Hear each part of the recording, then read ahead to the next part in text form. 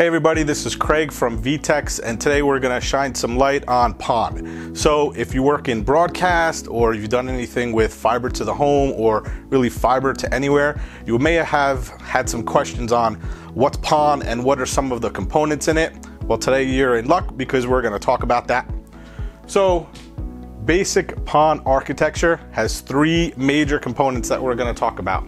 Okay, so the first one is our OLT. So this is in our central office. This is our optical line terminal.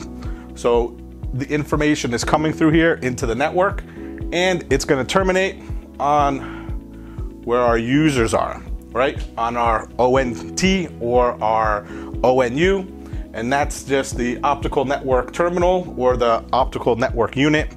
So these kind of reside in like houses, business, campus centers, hospitals, anywhere the end user is. So what brings these two components together? That's what's in the network. So a lot of these services, such as triple play services, where you combine video, data, voice, to a fiber to the home setup, they run through the ODN. So what is that? That's our optical distribution network. And this is where some of our main focus is going to be, because that's really at the center of what we're talking about. Yes, it's important to understand how our terminals and our end units, they will actually be sending and receiving all the information, and they're going to house things such as the transceivers, which we're going to talk about in another video. But today we want to really focus on what's in the network. So there's three main things that make up this network, right? So one, we have our fiber cables. Two, we're gonna have any of our connectors, such as patch panels or just mating connectors or adapters.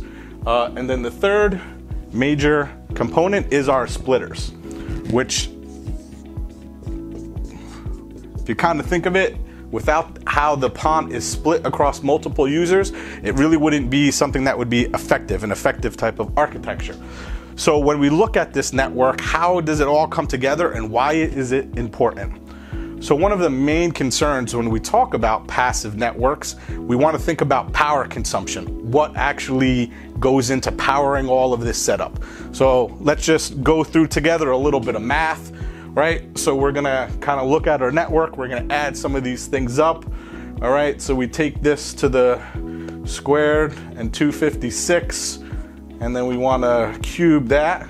And then once we go through all of those different things, we get our result of 0 watts.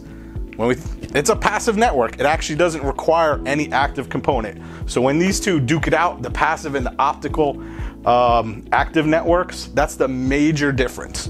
All of these components inside the network, they're all passive. They don't require any active DC connections to actually power them, which is really awesome because that helps us on cost, it helps us on quality, helps us on durability.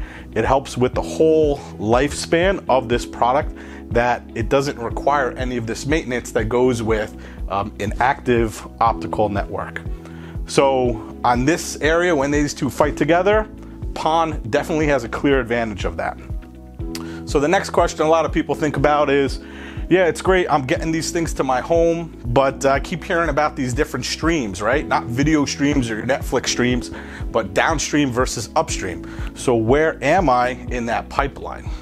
So just to kind of help you visualize this, think of, mountain stream, right? So as the stream is running down, we have our house, okay? Maybe I'm not the best drawer, but hopefully everybody gets the picture of that. So all the information is coming down this stream to us. And everybody knows about this magical cloud, right? What's all up in the cloud? So you can also think about it this way.